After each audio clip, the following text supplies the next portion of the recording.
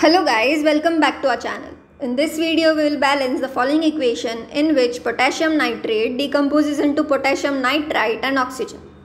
This is an example of decomposition reaction where a single type of chemical compound breaks down into two or more new compounds or elements.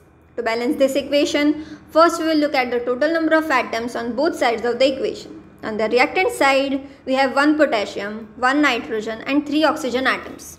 On the product side, we have 1 potassium, 1 nitrogen and 4 oxygen atoms. We have 3 oxygen on the reactant side and 2 plus 2, that is equal to 4 on the product side.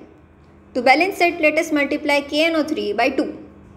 That in turn will give us 2 potassium, 2 nitrogen and 6 oxygen atoms. To balance it out, we will multiply KNO2 by 2. That will give us 2 potassium, 2 nitrogen and 2 into 2 plus 2 which is equal to 6 oxygen atoms.